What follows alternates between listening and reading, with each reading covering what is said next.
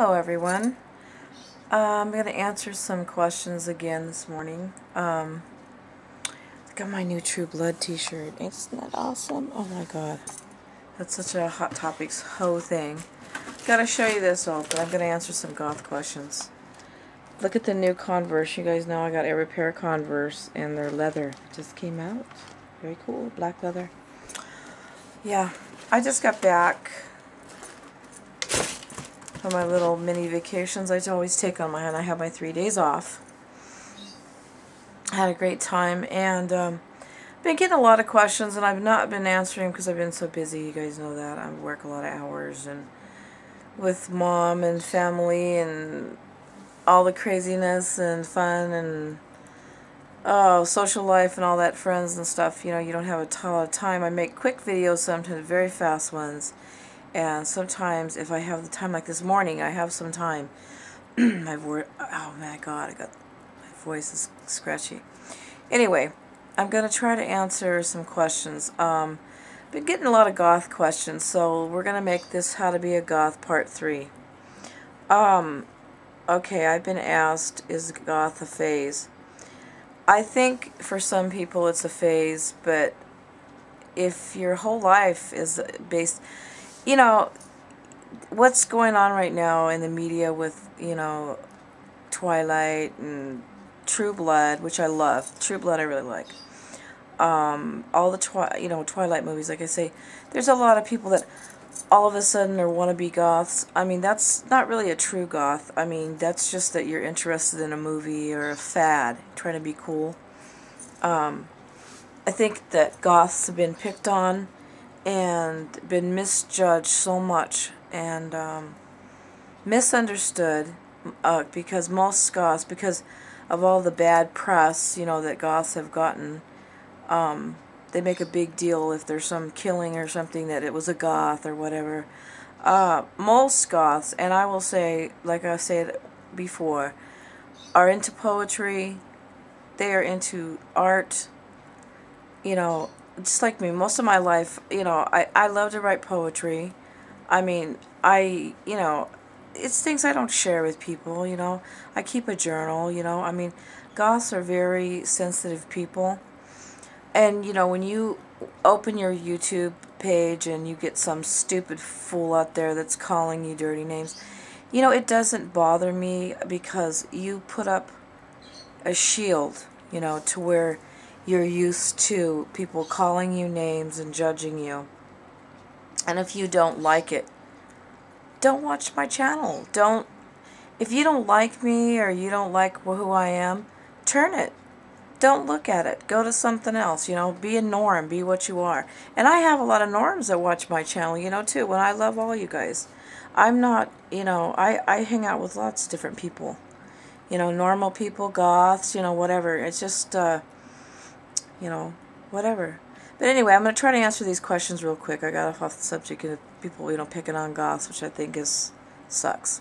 Anyway, number 2. What did my mom and dad think about being goth? Well, I hid it for a while. I always had skulls, like, hanging in my closet, and my mom wouldn't put my clothes away because she said they freaked her out, you know, and she didn't understand. She accepts me.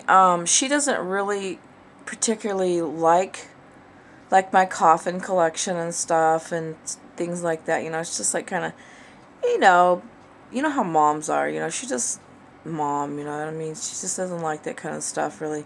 But you know, she doesn't say anything. Once in a while she'll call me Elvira, which I think is a compliment because I think she's beautiful, or Betty Page or something like that, which I love Betty Page. You guys know that.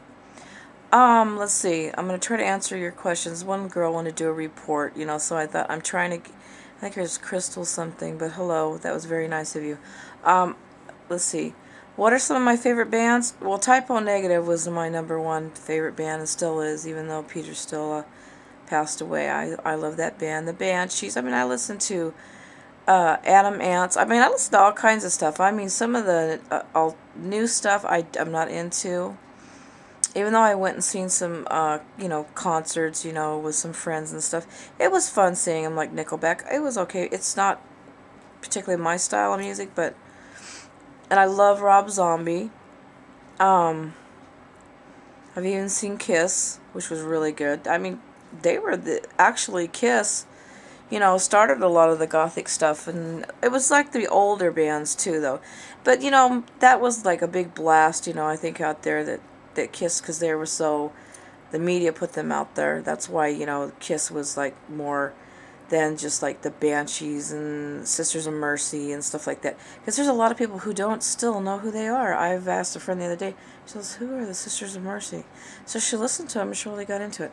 Okay, off the subject. You know me. I'm on the subject of music. I can never shut up. What my bands and the questions were asked, I have tons and tons of bands. I could tell you I love. Even some local bands that aren't famous or anything I love that are goth. Okay, let's see. What do I find indifferent in people than the norms that you asked me? What do I find different? Well, the thing of it is, my whole house is decorated goth, and I don't care if you come into my home, if you judge me. I don't care what you think. Because I love it. It makes me feel comfortable. I feel uncomfortable going into a norm place because I call this my gothic dungeon. That's just the way I live. And if I'm weird, I'm weird. So what? I'm just being myself. I'm not trying to be anybody else. It's my home. I can do what I want with it. Painted my hall red. I think it's really cool. Anyway, back to the questions. See, I've had so many on my how to be a goth. Hot topic goths. What do I think of the posers?